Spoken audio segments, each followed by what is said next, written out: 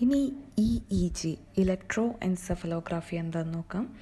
EEG എന്ന് പറയുമ്പോൾ അത് ബ്രെയിനിൻ്റെ ഇലക്ട്രിക്കൽ ആക്ടിവിറ്റീനെ റെക്കോർഡ് ചെയ്യുന്നതാണ്. ECG ഹാർട്ടിൻ്റെ ഇലക്ട്രിക്കൽ ആക്ടിവിറ്റിയാണ്. EEG ബ്രെയിനിൻ്റെ ഇലക്ട്രിക്കൽ ആക്ടിവിറ്റീനെ റെക്കോർഡ് ചെയ്യുന്നതാണ്. എന്തിന്?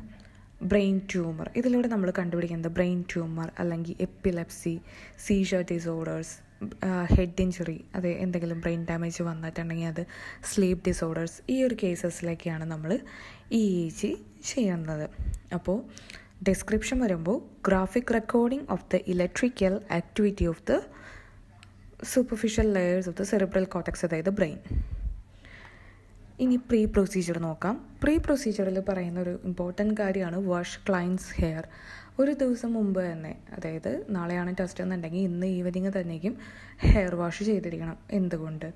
അതിൻ്റെ ഹെയറിൻ്റെ സ്ട്രക്ചർ അതൊരുപാട് സ്റ്റിക്കി ആകാനോ അല്ലെങ്കിൽ ഫ്രിസി ആയിട്ട് നിൽക്കാനൊന്നും പാടില്ല. അപ്പോൾ അതൊക്കെ ഇതിനെ ഇൻഫറൻസ് വരുമ്പോഴത്തേനും വേരിയേഷൻസ് ഉണ്ടാക്കും. അപ്പോൾ വാഷ് ക്ലയൻസ് ഹെയർ, പിന്നെ ഇലക്ട്രോഡ്സ് അറ്റാച്ച് ചെയ്യും എന്നുള്ള കാര്യങ്ങൾ പറയുക. പിന്നെ ടീ, കോഫി അല്ലെങ്കിൽ കഫീനുള്ള ഒരു ബിവറേജസും ഒരു സ്റ്റിമുലൻസും എടുക്കാനായിട്ട് പാടില്ല. അപ്പോൾ tea, coffee, caffeine beverages, anti depressants, ട്രയാങ്കുലൈസേഴ്സ്, anti seizure medicines ഒക്കെ വിത്ത്ഹോൾഡ് ചെയ്യണം. പിന്നെ NPO ഒന്നും ഇതിൻ്റെ കാര്യത്തിൽ ആവശ്യമില്ല. മെഡിക്കേഷൻ ഉണ്ട് എന്നുണ്ടെങ്കിൽ സെഡേഷൻ പ്രിസ്ക്രൈബ് ചെയ്യുന്നുണ്ടെങ്കിൽ അത് ചെയ്യാം.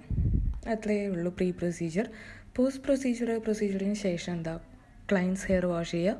സെഡേറ്റ് ചെയ്തിട്ടുണ്ടെങ്കിൽ അതിൻ്റെ സേഫ്റ്റി മെഷേഴ്സ് എടുക്കുക. ഇത്രയേ ഉള്ളൂ.